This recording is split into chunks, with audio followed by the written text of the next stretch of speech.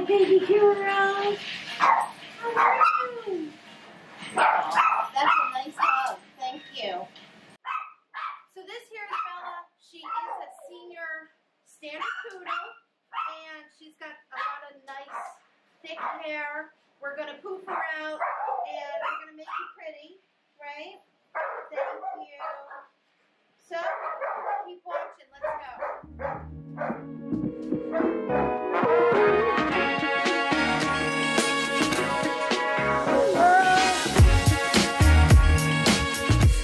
I usually do the body first, because I like to do her head last. Because if I do that in the beginning, then the dogs want to shake the entire back. There it is. That's what I'm talking about. That's the shape. I am so grateful that you're not a Saintpreneur. You want to turn them? And guide them. Turn. Oh. Turn. Turn.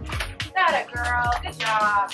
Because if you turn them from the front, Yeah, they're just going to go over the side, yeah. They're going to want to jump right over it. Yep. And let's turn. Turn, turn, turn. Good girl.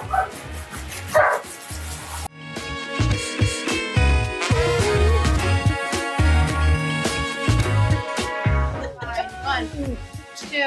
I know, baby girl. 3 and 4. It's either called poodle feet or clean feet, and it ranges of what the client wants, how high. For instance, we're going to go as high as here, which some groomers, this may be the cutoff, but that's what the client wants, so we go higher. And we're just going to go in between each and every toe, and you have to make sure that you're not hurting them and that they're comfortable. And she wants to lay down. Go ahead, you can lay down. You can lay down. That a girl. That works.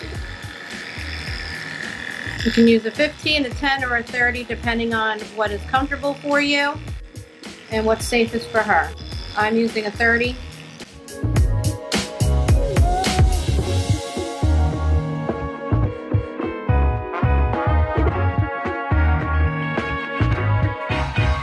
Got this, baby girl. That's it. Her legs are going to be fuller than her body.